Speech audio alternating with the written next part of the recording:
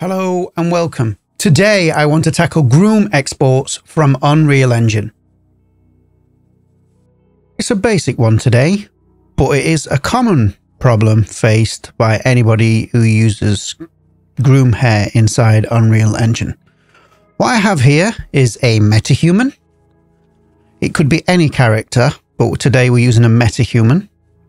I have two pieces of hair. I have this scalp hair, and I have the main hairstyle, which is these long dreads. Now, these two pieces of Groom hair here came without a root UV, which means you can't create a binding object. So if I go to it and I create a binding and I choose my metahuman's head and create, hit save, it will work to a certain extent, but when it comes to binding, it won't actually work. Let me show you that now. So inside my metahuman's blueprint, if I click on hair, let's add our hair, long back dreads, like so. I'm not going to position it because I shouldn't have to position it. I'm not going to attach it at the moment, and then we need the binding here. And as you can see, it doesn't actually bind to the character. There's a gap there. Now, obviously we could connect it to the head socket and all of that, but what we're going to do instead is we're going to export this hair from the engine. We're going to modify it in Blender. If you're a Maya user, you use XGen, but I'm using Blender today for the purposes of YouTube. And we will add a root UV and bind it to a metahuman character, re-import it back into the engine, and then we will be able to use it on any metahuman. So let's do that now. So what we have here in the Epic Marketplace, yep, you're going to have to buy a plugin, is the Groom Export plugin. Now, if you can code, this is pretty simple. You just obtain the hair strands from your Groom and you export via an Alembic file. You can write that using C++. This plugin, for example, I've had a peek at the code. It is as simple as I thought it would be, but obviously not everybody can code, so you will need this plugin. At $20, you think of the time it's going to save you. If you can afford it, just do it. Because I'm using Blender today, I'm going to need a Groom Exporter. I will leave a link in the description for this too. Again, if you're using Blender and you want to export a Groom from Blender, this is what you need. This just works perfectly every single time. So none of these people are sponsoring me. I'm just telling you what I found. Just use this plugin. I think you can get this one for, well, it says euros here, but you could get it for maybe $2 or something. Just pay the developer. It is worth it. So let's begin. So I'm going to go to plugins. I'm going to type Groom. And I want to enable the Alembic Groom Importer and our new plugin, Groom Export. Let's do that. And then hit restart and save.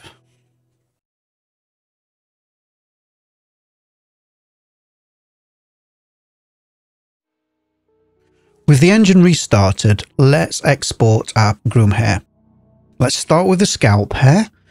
I'm going to right click, Asset Actions, Export. And now, because we have the plugin enabled, we get this Groom form ue8.alembic. So let's export this. I'm going to export it to my projects folder, but I'm going to create a new folder. I always do this and call it source outside of my content folder, you see? And so I'm going to keep the name the same, scalp hair. That's it. And then these dreads, I'm going to right click asset actions, export, again, as an Alembic, save, and that's it. Obviously, we're going to need a metahuman to bind our hair to. So we're going to have to export our metahuman. So I'm going to find our body and go to its folder. Here it is. I'm going to right click, asset actions, export, and I'm going to export it to my source folder. And in this dialog, we need to uncheck collision, level of detail, and morph targets, because we don't need any of those. I'm going to keep it at 2013 because we're exporting to Blender, and export. Okay, then I need to export the face. So I'm going to go click on face, go to its folder. Here it is. And I'm going to repeat the process. Asset actions, export, and export to my source folder. And when the dialog pops up, I want to make sure, particularly with the face, that morph targets are not selected because it will take ages to import. So there we go, export, and that's it. Let's jump over to Blender. A brand new project in Blender. I'm going to press A to select everything, X to delete, and then choose delete. I now need to import my metahuman. So I'm going to go to File, Import, and FBX. From my project folder, I'm going to go into the source folder that I created. I want to import both of these. So I'm going to select both of them. Over here, I'm going to uncheck animation, and that's it. I'm not going to do anything else. And import. I'm going to zoom in and look at my character. I want to get rid of the armature, etc., because we don't need it. We're not rigging. So I'm going to choose my body's mesh, and in the viewport, Alt P, clear and keep transformation. And then I'm going to go to my face mesh, or we can select it in the viewport. I can't really see it at the minute. So here it is. And then back in the viewport, Alt P, clear and keep transformation. Okay. So now we can delete the null and the armature. Clear the armature and do the same for the face mesh. Clear the armature and the null. And then that just leaves us with a mesh.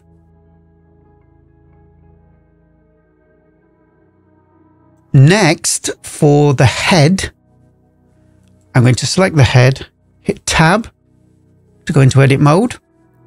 Make sure everything is deselected by clicking off. Then I'm going to go back over the head and I'm going to click L. This selects just the head. Then H to hide. And as you can see, this has left us with our eyelashes, eyes, mouth, everything. Okay. I'm going to click A to select all that, and P and choose selection. This will separate those into a separate mesh, which I'm then going to hide. I'll call it eyes so we know. Eyes, mouth. Okay. And then back in the viewport, I'm going to click Alt H and it returns our head. And it's just an empty head. Look, you can see through the eye sockets, etc. That's it. Next, I want to select my head. Make sure it has all the materials in place. It does. And same for the body. Yes, it does. For the head, we can click here and remove unused slots. And it'll leave us just with one material.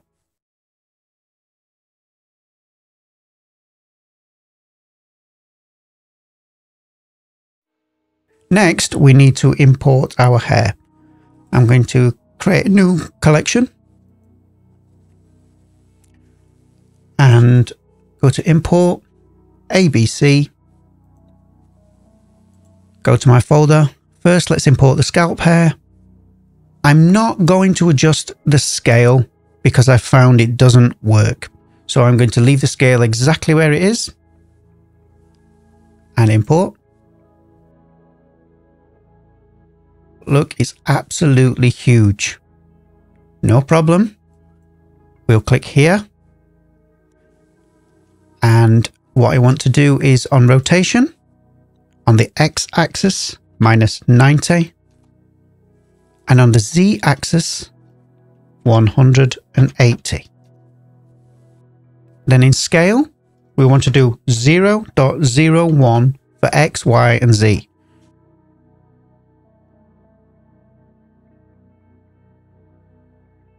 That's it. Now if we zoom in, the hair is there or thereabouts. And what I want to do is just fine tune this now. So I'm going to put it into place like this.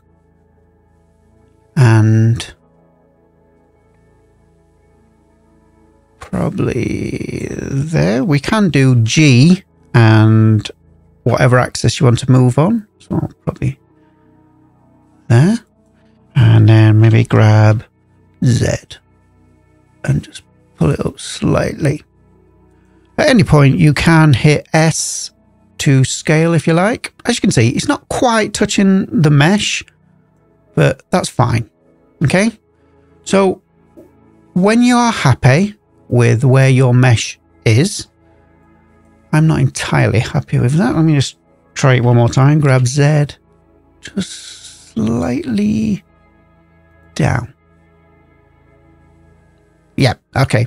So when you're happy with the mesh, you can then go up to Object, Transform, Apply, and Apply All Transforms. And you see, it sets them all back to 0 here, and now this is the size of your curves. Okay?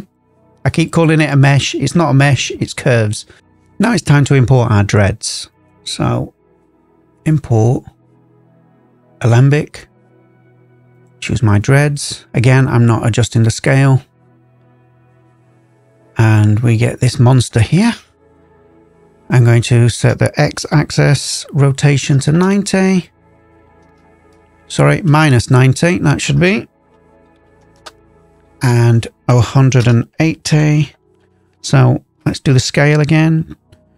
0.01, 0.01, and 0.01. Again, I'm going to zoom in and get it into place the best I can. G and Z to pull it down on the Z-axis. Look at it from the side. That's actually not that bad. Grab Y just slightly, maybe. There we go.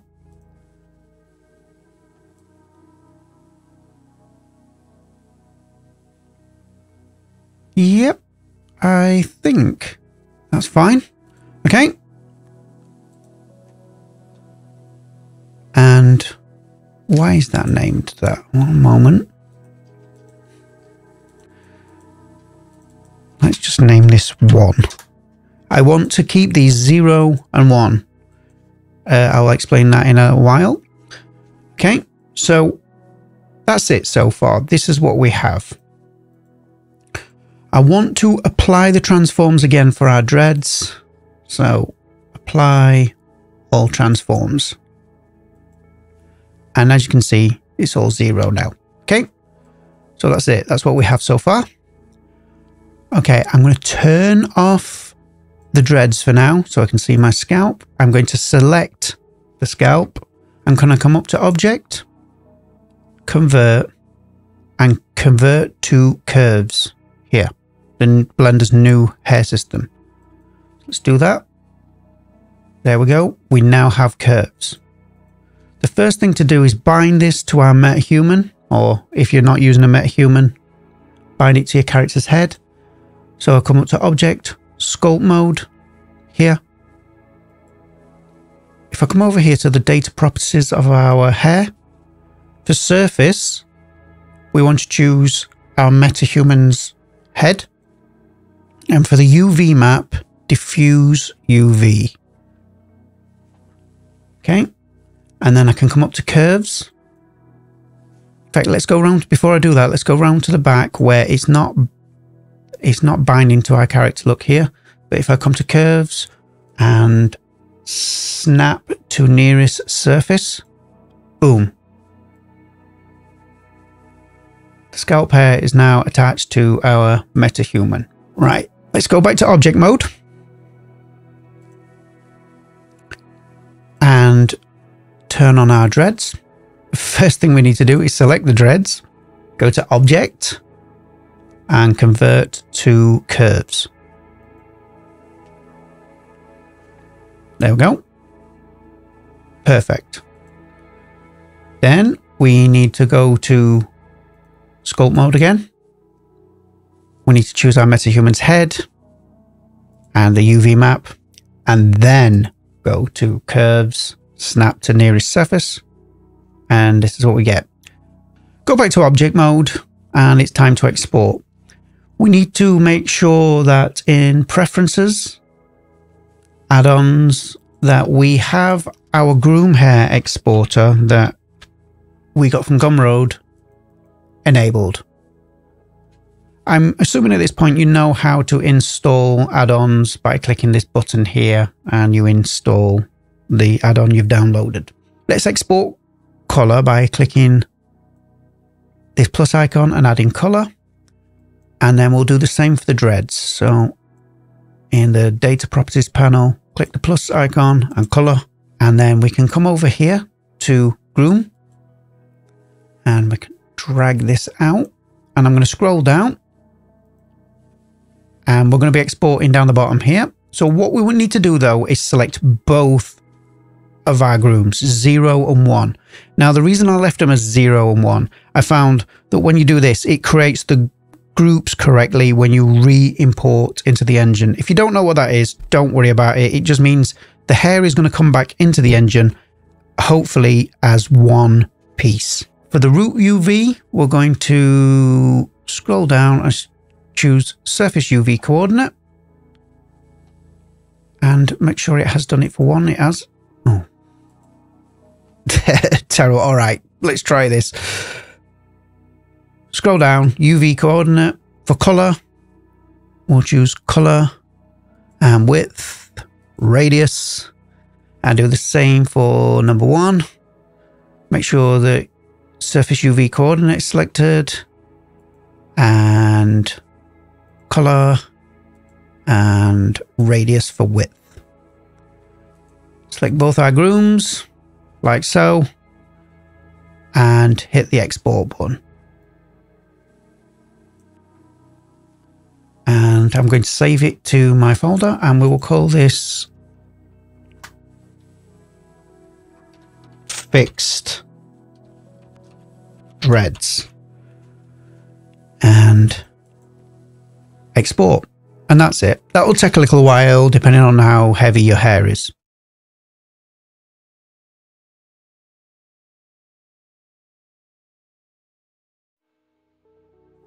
Right, back inside the engine, let's just get rid of our groom hair that I was using in the example. And I'm going to go to tucked hair and I'm going to right click and import and go to my source folder and go to fixed dreads here, open. If you look, I get valid, root UV. That's very important for binding, and color. Okay, I'm going to make no changes here because it should just bind straight to our character, should import correctly. So I import. Let me do a save all in case we get a crash. If I open up that, here it is. The two pieces of the hair are now one. Okay, so, but if you look here, they are separated into two different groups. So we can individually control each of those because they're in separate groups. Next, we need to create a binding object. You need to know the name of your metahuman's head. In this case, Ada, tall, normal weight, base. This is only really important if you have more than one metahuman in your project. So what we need to do is go to our fixed threads, create binding, and it's going to ask us for a skeletal mesh for the target. And as you can see, again, root UV true. This is very important. And I'm going to select our metahuman's head and click create. And when the dialog pops up, if you did have another metahuman or you wanted to use this with a metahuman, you would put Ada here. Okay, in the source, and then you would choose your metahuman here. We'll do that anyway and click save. And then I'm going to do another save all just in case we have a crash. This is Unreal after all. And then I'm going to open up my metahuman's blueprint.